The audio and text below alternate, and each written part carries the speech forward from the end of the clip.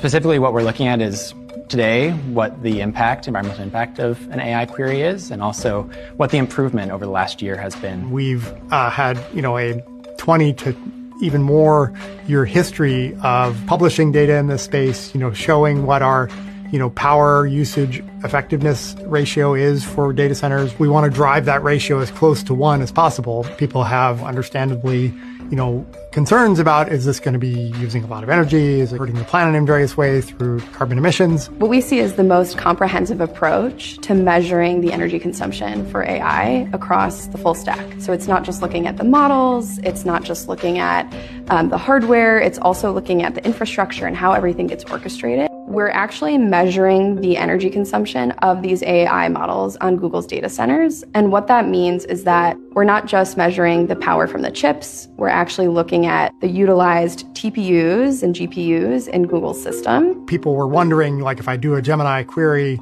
is that equivalent to driving a car 1,000 miles? And the answer is absolutely not.